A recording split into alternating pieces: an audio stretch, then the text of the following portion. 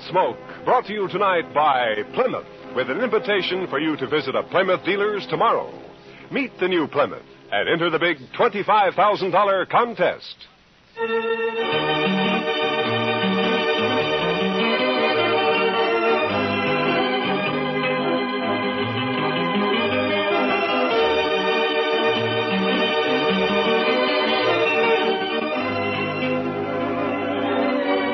Throughout Kansas and in the territories on west, there's just one way to handle the killers and the spoilers. And that's with a U.S. Marshal and the smell of Gunsmoke. It's here, a new kind of low-priced car. The exciting 53 Plymouth, completely new, completely beautiful.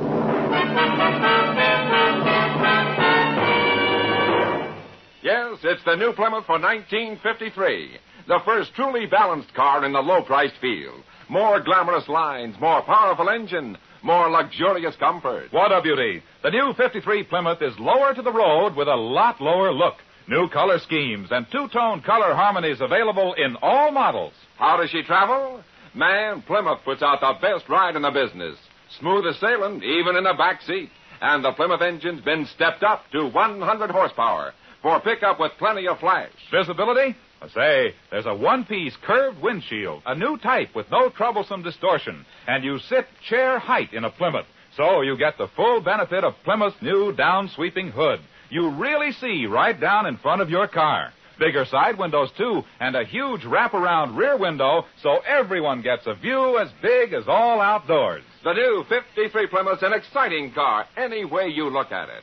A great advance in car value at no advance in price. In fact, 4 new Plymouth models actually cost less than last year. So don't put off seeing it. Meet the new 53 Plymouth at your nearby Plymouth dealers. If you go in tomorrow, you may win one free in the big Meet the New Plymouth contest.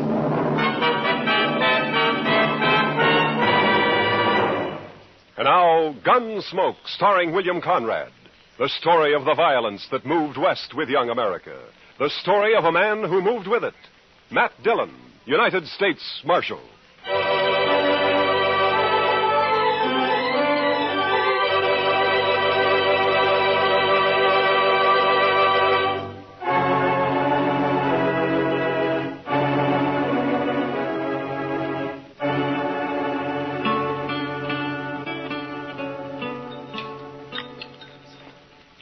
The cook sure must have had a bad night, Mr. Dillon. Well, how do you figure that, Chester? Well, sir, I never saw so much chili pepper on a couple of poor eggs. He must figure everybody's got a hangover this morning. Almost everybody usually has of a Sunday around here. Well, now, I clean forgot all about it being Sunday. No. So that's why Jim Cobbett's all dressed up over there, huh? First time I've ever seen him with his hair combed in. Well, haven't you heard about Jim, Chester? He's going to get married. He's got his wife-to-be coming in on the train from back east today. Jim Cobbett? Yeah. Well, now, what sort of a woman would that be, Mr. Dillon, who'd come clear to Dodge City to marry a fellow like Jim? No, Jim's a good man, Chester. It's just that, well, living out on that homestead of his year after year has made him grow a little off-center, so loneliness will do that to a man sometimes. Morning, Marshal. Chester. Morning, Hank. Well, what do you think of that old goat Jim Cobbett getting himself hitched? It's a fine thing, I'd say. Well, Jim's no older than you are, Hank Lewis. Older, maybe. A lot less respectable. Now you're talking your usual nonsense, Hank. Am I, Marshal? What about Jim's first wife who disappeared off of that place he had up north on Hackberry Creek? Just plain disappeared, she did. Jim never explained that, and nobody ever saw her again either. Oh, you're worse than an old woman with your gossip, Hank. Jim's never done anything to you, Hank. Nothing except stake his homestead on the only spring south of the Smoky that didn't dry up. Cheated me out of it, that's what. He filed his claim 2 weeks before you did, Hank, and everybody knows it. Sneaked into town, that's what he did. Sneaked into town behind my back. Still telling your lies, ain't you, Hank Lewis? Now, you keep away from me, Jim. Keep away. I've never bothered you, Hank. But I hear you talking around Lila. When she gets here, I'll hurt you. I'll hurt you bad. What is it you want to hide from her, Jim? Maybe that business about your first wife? All right, don't touch that gun, Hank. Not a move. You arrest him, Marshal. You saw it. Get up. Put him in jail now. I didn't touch him. Shut up. Now, you're just lucky you weren't killed. Now, you get out of here and stay away from Jim. It's his wedding day, and if I find you bothering him again, I'll throw you in jail. Now, go on, move. Fine all we got around here, Maggot. Nothing happens. Sorry to make trouble, Marshal, but I won't hold for his making that talk around Lila. Oh, forget it, Jim. Just keep clear of him for a while. What time's the wedding? About 3 o'clock. At least that's when the preacher said he'd come down. It'll be at the church, won't it, Jim? Well, no. The preacher thought maybe it'd be better to do it somewhere else. It's because of... Yeah, sure, Jim. Dodge City House would be a fine place, wouldn't it? That's just what I'd planned, Marshal. I brought a jug of corn in with me in case anyone came around, maybe. Jim, I wouldn't miss it for the world. I'm going to be there for sure. Yeah, me too, Jim. I certainly do enjoy weddings. I never got married myself, but I sure do like to watch. See you later, Jim. Sure, Marshal. We'll be there, Jim. Bye.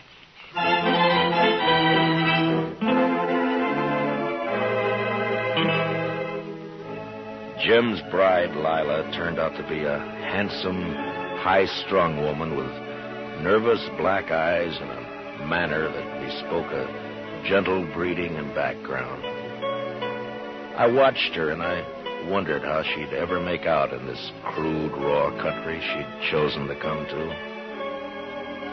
It was never mentioned how she and Jim had got together, but the few friends who gathered for the wedding didn't care. We were all pleased that Jim finally had a wife to break the loneliness that he'd set upon himself for so long.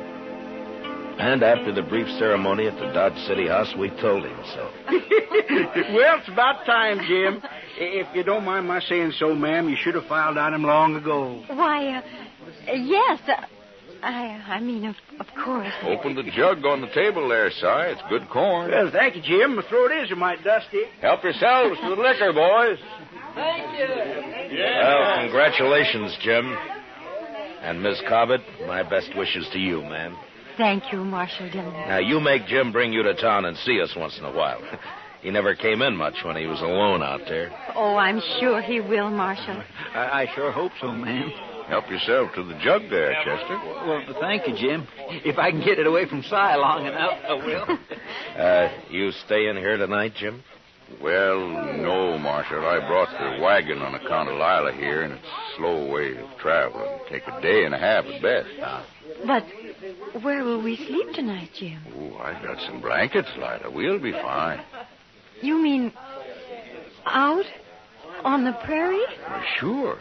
We'll bed down in the wagon if you're afraid of snakes. Oh, snakes can't get to you if you're in the wagon, ma'am. But what about everything else? Indians. No Indians have been seen around here for months, I know. Oh, no, you're wrong, Jim. A man from Walnut Creek told me he run into some Pawnees a couple weeks ago. Only about a dozen, though. Pawnees? Well, they didn't bother him, did they, Si? No, they didn't, Marshal. Yeah, you see, Lila? Well, they didn't bother him because he saw him first. He hid himself under a bank in the creek. Are there many Indians around? Oh, no, very few, ma'am. Well, the Army's been after him pretty steady ever since them Crows raided the Gillette place. The Indians been making themselves scarce the last few months. What happened at the Gillette place? They had a little trouble, that's all, Lila. Little trouble. They killed Bob and rode off with Mrs. Gillette and the child, that's all. Oh, no. Si, why don't you go get yourself another drink, huh? Yeah, well, I was just thinking about doing that. Well, no, I suppose it'll be easier on Mrs. Gillette once she learns to talk Crow, but still, it's a hard life on a white woman suddenly being made a squaw. Oh. The jug's almost empty, Si. You better hurry, huh? By golly, hey, fellers, I got another swatter coming. Liquor's working on the side, Lila. Don't pay no mind. Jim, is it true what he said about that poor woman? Now, Lila, don't you fret about that. Is it true? I want to know, Jim. Yes. Jim, if you stayed in Dodge City tonight, well, you could start out before dawn tomorrow. And maybe No, Marshal. Jim thinks it's best we leave tonight. There's nothing to fear, Lila, but if you'd rather stay, we can... No, we'll go, Jim. If you'll excuse me, I'll go change into something more suitable. Goodbye, Marshal. Goodbye, ma'am. We'll see you in Dodge City real soon, I hope. Of course. I'll be down shortly, Joe.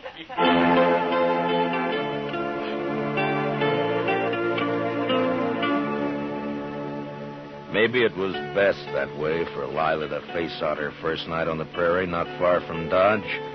Nothing would bother him that close to town, and it'd make it easier for her on the next night. And they left. And that's all we heard about him for, a month or so. Dodge City was fairly quiet, except for 1 week when a Texas herd arrived. 2 boys were killed the next night, and another a few days after. But then things cooled off and became peaceable again. Hank Blues is in town, Mr. Dillon. Oh, no, Chester. Well, there ought to be a law against it, that's all. He said he was coming here to see you in a few minutes. Look, you talk to him, Chester. I think I'll go upstairs and pick on the doc for a while. Oh, he doesn't want to see me, Mr. Dillon. I'll send him up when he comes. Chester, no. Yes, sir, but he'll ask me where you are, sir, and then what am I going to tell him? Marshal, I want to talk to you. Well, all right, Hank. Go ahead, talk. You think I was lying about Jim Cobbett, don't you? Well, listen to this, Marshal. Lila's disappeared, too. What? I saw it with my own eyes. I saw she isn't there. What are you talking about, Hank? I'm telling you, Marshal, Lila's gone, just like Jim's first wife up on Hackberry Creek. She's plain disappeared. Well, go on. Well, I got a runty bay mare that's always running off, and I rode by Jim's place to see if he'd seen her. Jim was just sitting there, and he hardly paid me any mind at all. He was all alone, and when I asked him about Lila, he just walked off, wouldn't say a word. Well, maybe she was just out on the prairie somewhere. Then she stayed a long time. I was back next day and still didn't see her. Stock's gone, too. When was this, Hank? About a week ago. Now, Marshal, I think you ought to get out. I do my own thinking, Hank. Well, all right. But you better get out there, Marshal. I've told you now. Yeah, you've told me, and you can forget it. Just stay away from the Cobbett place, you understand? All right, Marshal. I've done my duty. You better do yours. Goodbye, Hank. Well, Goodbye.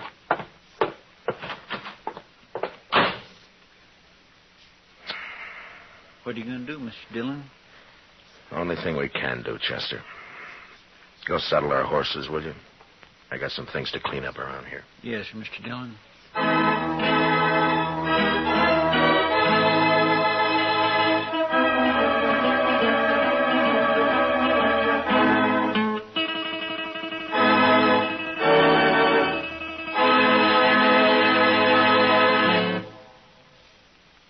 Big doings at all Plymouth dealers.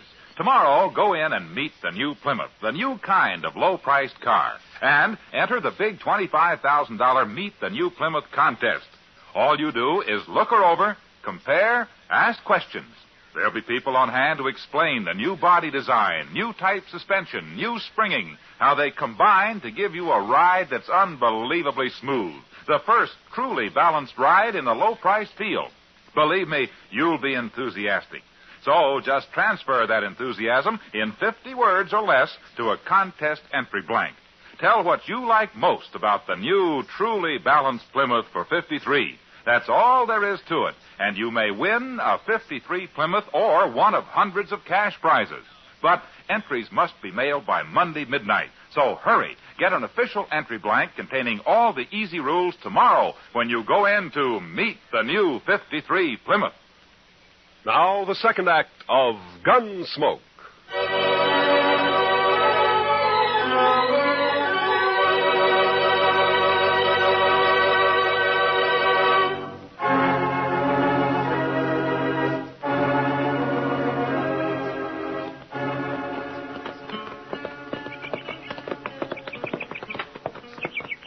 Sure looks quiet around here, Mr. Dillon. Yeah.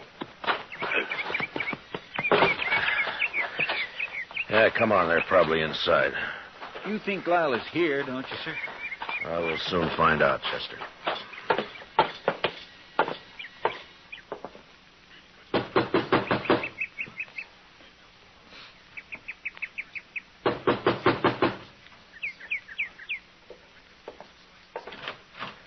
Hello, Jim. Well, hello, Marshal.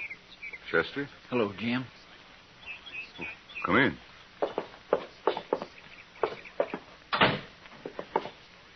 How have you been, Jim? Hank Lou's told you, didn't he, Marshal? Where is she, Jim? Hank Lou said I killed her, didn't he, Marshal? Oh, now, Jim, you know I don't pay any attention to what Hank Lewis says. Then why'd you come here, Marshal? To help you. If you're in trouble. Lila isn't here. And I'm in trouble, all right. Well, what happened, Jim? Where is she? I don't know. What? Well, Injuns, party of Crows, they took her. They took her. Indians? My goodness. You mean you were raided here? Maybe 10 days ago, a war party, about 12 Crows. Well, what happened? Well, Lila was out there by the spring. It was just getting dark. I was sitting on the floor right there, mending the saddle I'd torn the stirrup off of when I heard her come running up the path out back. She was all in a sweat and yelling. Lila, what is it? Oh, I saw something out there. Oh, Jim. Jim, I think it was an Indian. Come inside, quick. Oh. Get on the floor, in the corner there. How many did you see? Oh, just him. I saw his skin behind that little rise. Oh, Jim, don't let him get me. Easy now, Lila. Oh. Oh. Well, I don't see a thing out of this window. Oh. Take a look over here. Oh. Nothing. Must have heard you yelling. Oh, Jim, what'll we do? Stand them off, that's all. Oh.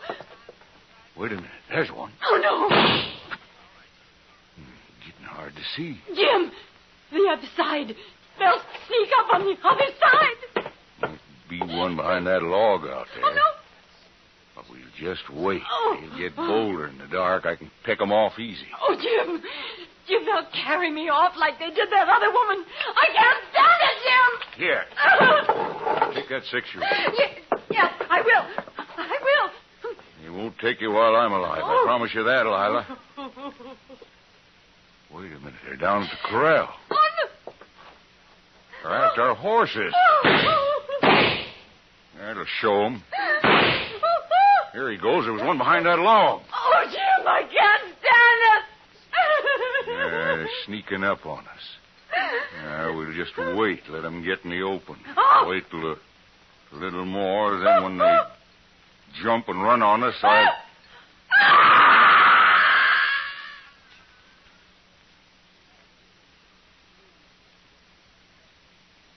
Oh. Go on, Jim. What happened then? Yeah. What'd they do when they rushed you? Well, one of them must have got in the window behind me. When Lila screamed, I was knocked out, and when I come to, the Indian was gone. Lila was gone, too. Were you shot, Jim, or what? No. The Indian must have got behind me somehow and clubbed me, that's all. Did you try to follow him? How could I, Marshal? They run off. The horses stole them. Yeah, I see. Anyway, I was out a long time. There wasn't a sign of anybody when I come to. Well, they could be in the Rocky Mountains by now. We'd never find them. I'll report this to Colonel Jenkins at Fort Dodge, and he can spread the word through the Army post. Thanks, Marshal. I'm sorry, Jim. But I guess that's all I can do for you. Sure, Marshal. Come on, Chester. Let's take a look around outside and then get back to Dodge City. Yes, sir. So long, Jim. I sure am sorry it happened. So long.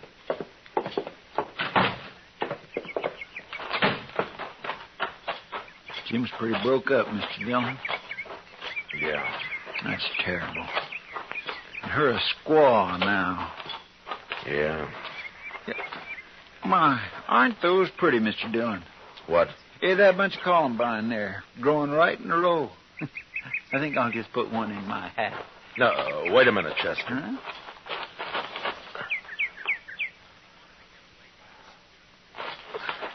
I wouldn't pick them, Chester.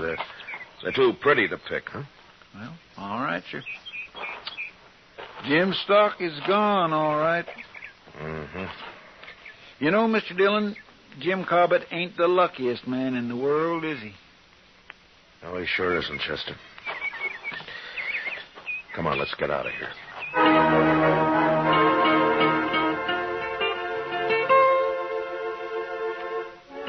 It was was the day after we got back to Dodge City that the trouble started, as I expected it would. Chester spread the story about the Indians kidnapping Lila Cobbett, and it wasn't long before some of the men began to question it. And a group of them, headed, of course, by Hank Lewis, came to see me. Marshal, we want to know when you're going to arrest him. Hank, it'd be better if you'd let somebody else do the talking. Your record against Jim Cobbett's pretty strong. Marshall's right, Hank. You always did talk too much anyway. I want justice done, that's all, and I mean to get it. Oh, shut up, Hank. Marshal, Hank sort of talked us into thinking you don't aim to do anything about Jim Cobbett. Is that true? Well, what's your idea, Merritt? Well, go out there and arrest him and find Lila's body if you can. You think Jim murdered her, is that it? Looks that way. You sure don't believe his story, do you, Marshal? No, not all of it. Jim did her in just like his first wife, that's what. It's a sure thing, Marshal. No Injuns would have stolen the woman and left Jim lying there without scalping him. Injuns just being made that way. Merritt, I don't know what happened out there, but I'm going to find out. Then what are you waiting for, Marshal? The doc. The doc? What's he got to do with this? Well, Miss Prilifew had a baby this morning. The doc was up all night, and he's sleeping today. We're going to ride out to Jim's tomorrow. Well, I don't know what you need the doc for, but we'll wait and ride out with you. You won't ride anywhere, Hank. When I need a posse, I'll ask for it. And I don't want a single man of you anywhere near the Cobbett place. Is that clear? All right, now get out of here. I got work to do.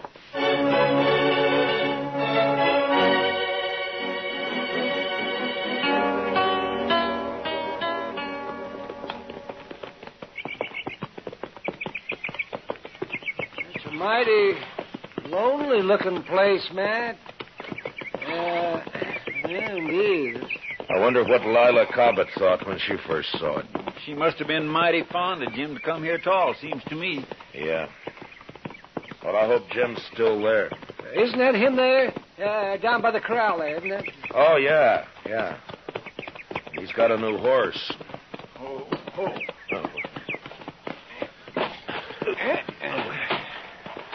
Hello, Jim. What are you doing here, Doc? I had to bring the doc, Jim, to perform a sort of autopsy. Autopsy? On Miss Cobbett. It's necessary, Jim, or I wouldn't do it. Marshal? Now, don't do it, Jim. You wouldn't have a chance. No. Take his gun, Chester. Yes, sir. All right, Jim, let's you and me go on into the house, huh? I don't imagine you want to watch this. Well, where is it, Matt? You want to tell him, Jim?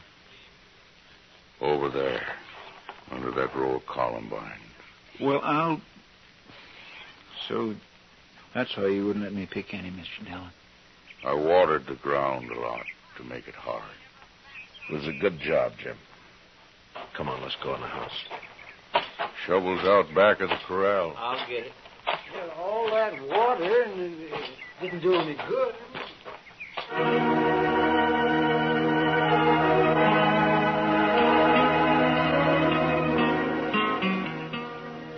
In the house, Jim sat with his back to the wall, his hands clasped tightly across his knees. He was so gaunt and leathery that I wondered if he'd bothered to eat anything at all since this had happened. He just sat there as if waiting to be sentenced and not caring very much one way or the other. Finally, Doc and Chester were finished, and they came into the house. We put her back, Jim. Right where you had her. Yeah. And it wasn't easy, Matt. Yeah, I know. But what did you find? Well, she was killed by a .45. Fired at close range. Bullet entered her head just under... Never mind, Doc. Jim's gun here is a .45, Mr. Dillon. You want to tell us about it, Jim? You think I killed her, Marshal? Well, it looks that way, Jim. But I still can't believe it. Thank you, Marshal. If you did it, Jim, you're going to hang for it. The crows didn't attack the house, Marshal. They never aimed to. They just dodged around out there, some of them, to cover for the ones that ran the stock off. They didn't want to fight, just to stalk. Yeah, it's happened before. Lila screamed and screamed. I guess she went kind of crazy. Then I heard a shot. First I thought she was shooting at the engines. Then I saw her on the floor there. I didn't care after that. They could have come right in there. They could have done anything they wanted. I didn't care. You had given her your 6-gun, is that it? Yes. The crows didn't bother you after that? They just took the horses and left? I didn't care about them. I buried Lila out there right away. And I sat there on the ground all night. Everything would have been all right, Marshal, but when Hank Lewis came by, I got scared. I didn't want to talk to him, but I knew what he'd say. So, I put water on the grave and tried to hide it. Except for the flowers I'd planted. I just couldn't not have planted flowers there. He's telling the truth, Matt. Yeah, Jim isn't lying. No, sir, he certainly isn't. There's no reason I know of why Jim should stand trial. What about Hank Lewis, Mr. Dillon? He'll make trouble. The 3 of us here have heard the story and seen the evidence. Hank's talk doesn't mean a thing. I have no cause to arrest Jim. Then I can go, Marshal. Go? Go where? I don't want to live here anymore. It's like the other place up north after my first wife rode off. She just said goodbye and rode off one day. I was ashamed of that, so I never told nobody what happened. I left the place. Like I'm leaving this one. Well, you got to settle down sometime, Jim. No, I don't. I got bad luck both places. I won't settle down no more. We won't stop you, Jim. I think I'll go now, Marshal. I don't want to spend another night here. I'll get my things together. Yeah. We'll wait outside. Come on, Chester. Doc.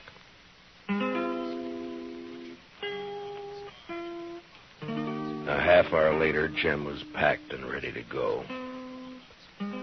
Silently, he shook hands with each one of us and then mounted and rode off. Yeah, the prairie had dealt hard with Jim Cobbett, but the man was too tough and dry not to survive somehow. He wouldn't try again to be happy, but he'd live. He'd make his way. We watched him disappear while the sun went, and the land cooled and became still and quiet.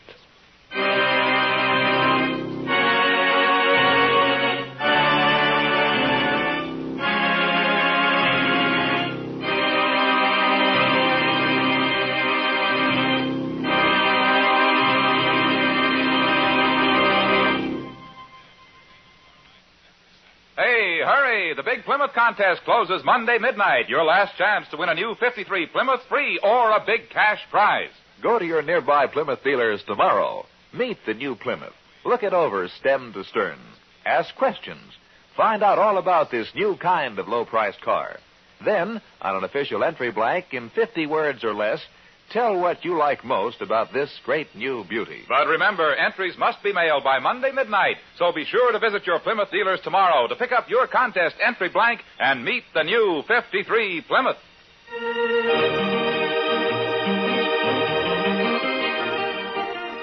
Gunsmoke, under the direction of Norman MacDonald, stars William Conrad as Matt Dillon, U.S. Marshal. Tonight's story was specially written for Gunsmoke by John Meston, with music composed and conducted by Rex Corey. Featured in the cast were John McIntyre and Jeanette Nolan, with Paul Dubois, Jack Crucian, and Harry Bartell. Harley Bayer is Chester, and Howard McNear is Doc. Gunsmoke was brought to you by Plymouth, along with a reminder that you visit your Plymouth dealer tomorrow and enter the Meet the New Plymouth contest, Remember, entries must be mailed before Monday midnight. Clancy Cassell speaking.